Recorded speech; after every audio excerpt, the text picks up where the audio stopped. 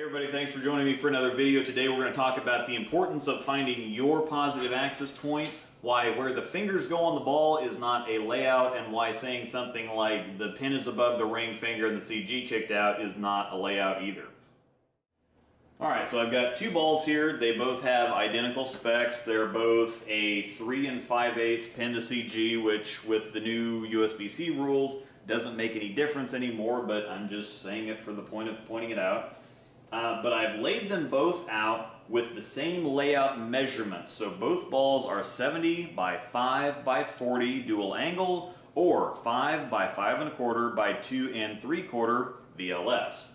Now after that, I've mapped them out for two different positive axis point locations. We're all different people, we all throw the ball differently, and so the ball on this side is mapped out with a pap of 4 over and 1 up, and this ball over here is mapped out with a pap of 5 over and 0 up or down.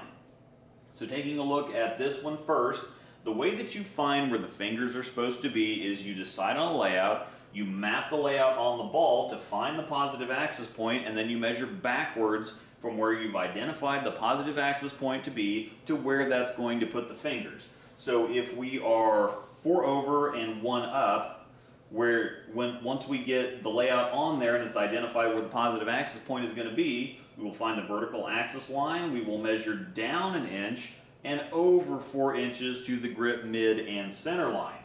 So what we end up with here is that for a positive axis point of 4 over and 1 up, it puts the fingers right here. So the middle finger for a right-hander, the middle finger is going to go here, the ring finger is going to go here, and the thumb is going to go down here. This layout for a positive axis point of 4 over and 1 up puts the pin above the middle finger and the CG pretty well in the center of grip.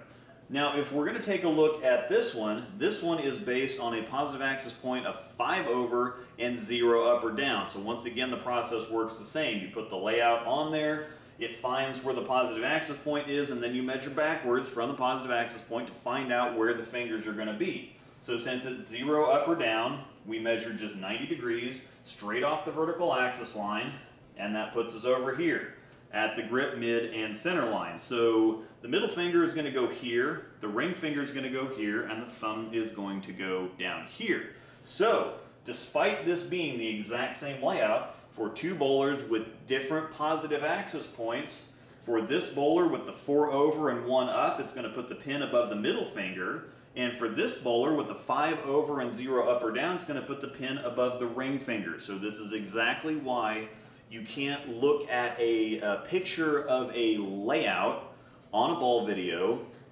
and think, okay, well they put the pin above the ring finger, so if I drill this ball with the pin above the ring finger, I'm going to get the same reaction.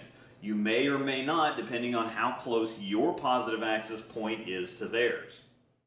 Now this is why it's very important to drill a ball based on your positive axis point and not off of a picture of where the fingers are at. So the next time you watch the ball review, make sure that you don't pay really any attention to the picture of where the fingers are at, but that you pay attention to the dual angle or the VLS numbers that the reviewer tells you the layout is. So to find out your positive axis point, all you need to do is take a ball into your pro shop. They should have the tools and the know-how to find what your positive axis point is.